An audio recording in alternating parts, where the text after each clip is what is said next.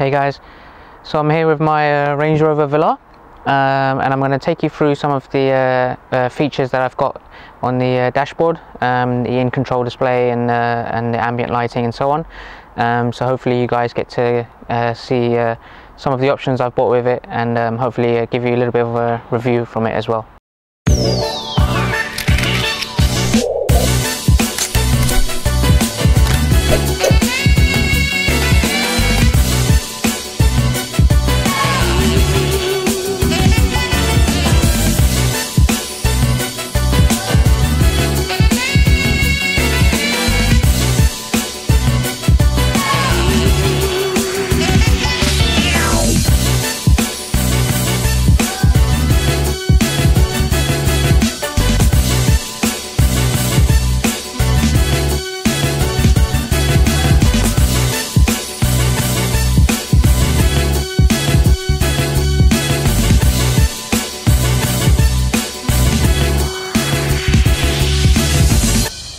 Okay guys, so this is my interior.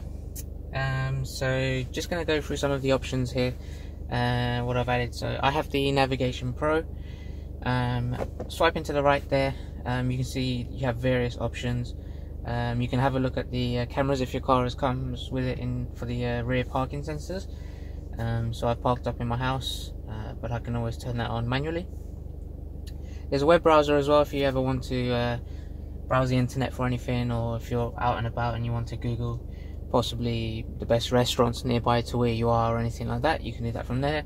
I have my phone connected to this as well via Bluetooth, so I can access my contacts, do voice control commands, maybe call someone, change the music, play a particular playlist and so on. There's also this option here called in-control apps. Now this is a really useful way of connecting your phone via the USB port inside the bottom of the dashboard, which you can't see at the moment. So you can add things like the parking app, a custom navigation app, for example, if you want to use that instead of the inbuilt navigation. You can add your Spotify playlist directly into the car as well, by connecting it directly, and there's various other useful apps that you can incorporate with the in-control screen. Swiping along a little bit further, I've also added a custom option for ambient lighting. Although it's daytime at the moment, you won't be able to see it, but you must have seen a few videos on YouTube already around this. So you can actually select various different colors for the interior of your car. They usually come down on the inside of your front seats, just behind the dashboard there, and you get them around all of the doors on the car. One little useful thing on the left hand side, you always have the panel, which you can swipe up and down to show various different options. So you can either see the news feed here, the weather, the road that you're on, the phone you're connected to, and if you're playing any music, whether it's from the radio or from your phone, you'll see information on that there. I tend to leave it on the weather because that's the most useful information for me. We can also see your vehicle dimensions and various settings around the information about what the car can do and so on. Just to quickly show you then about the media, I have the radio, but you can also change the source to be either your phone, media library, with anything you've transferred via USB onto the internal hard drive, or I have the option for TV. Just quickly show you that, see what it's like in terms of quality and reception. So you can see that it doesn't actually fill the full width of the screen. That's basically the ratio that the videos are broadcast in. But you can also find specific channels if you're interested. At the moment, I've got all of the channels that are available on Freeview here in the UK. So I can tap anywhere on the sidebar to just skip a lot of them. Generally, I think the quality is pretty good. So I'm just opening up a HD channel.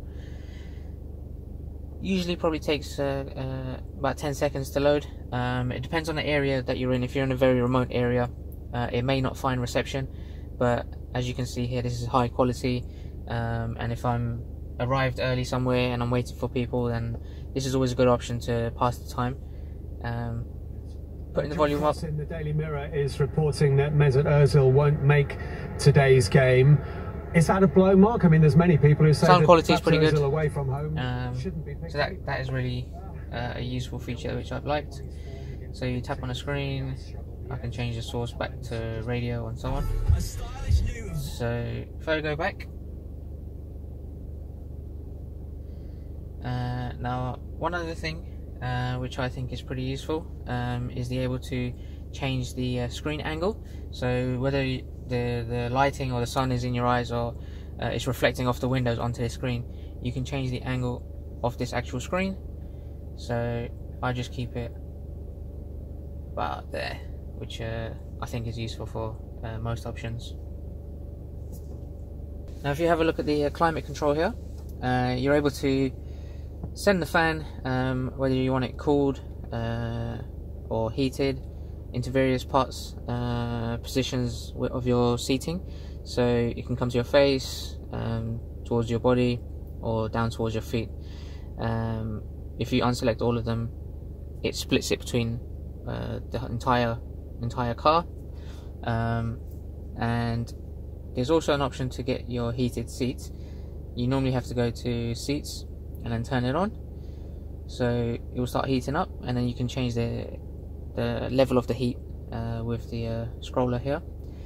One useful thing I've noticed that is if you push this circle button like that, it changes to the heated seat mode. So from there you can control it directly, and then you can turn it on and off, and if you press it again, it goes back to your climate control. You also have your vehicle settings. Depending on the terrain that you're driving in, you can select that. This is automatic turn off when the car is at traffic lights, and it's really useful for saving on fuel.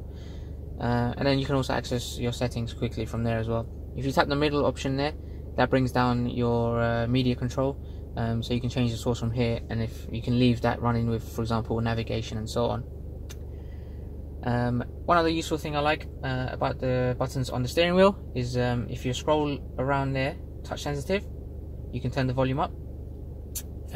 So if I'm on the radio, for example, I can change the volume by just... The entire Serengeti comes to life around you. Like so.